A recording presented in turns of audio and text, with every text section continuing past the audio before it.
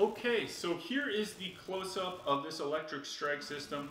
You can see we've got the power supply over here, and that power supply is then routed to our control board right here, okay?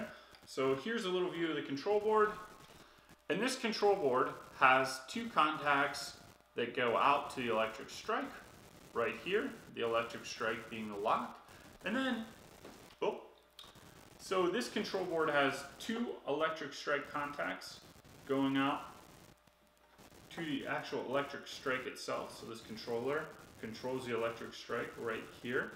And then we also have two contacts here, and these contacts are going out to the push button, okay? And the push button is just wired. You can see the two wires here right on the back, not very hard to wire up.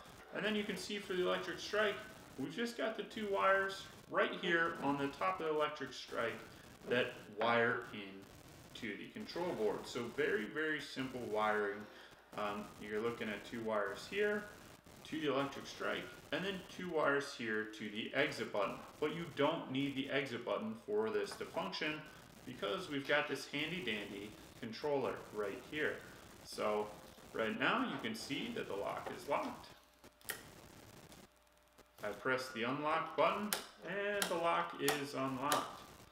Okay, so I've got this set on a 10-second timer, and you can actually adjust this delay of how long the lock is going to be open with, you can see it kind of right here. It's this white and blue dial, and it's very sensitive. You can go all the way up to 100 seconds, and I found that probably 3 degrees is 1 second. So very, very sensitive here, and that's a nice feature. So 5 to 10 seconds is kind of the standard time that you're going to want to have one of these open or set to. Okay, so you saw that we can click it like this, and that opens the lock, the electric strike here. We're going to let this timer run out. Okay, there you just heard it again. And then if I want to push to exit, use this button somewhere at a desk or upstairs in an actual unit, I can press push to exit. It is now unlocked, okay? And you can see it working here. And I'll just show you how the timer works. So, all right, I'm gonna press this. 1, 2, 3, 4, 5, 6, 7, 8, 9, 10.